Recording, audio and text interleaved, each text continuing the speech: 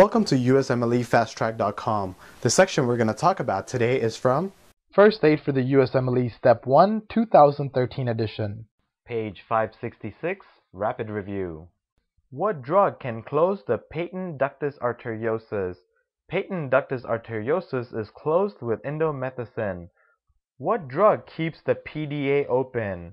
The drug that keeps the PDA open is Misoprostol. What is a clinical presentation observed in patent ductus arteriosus? The clinical presentation of PDA is a continuous machine-like heart murmur.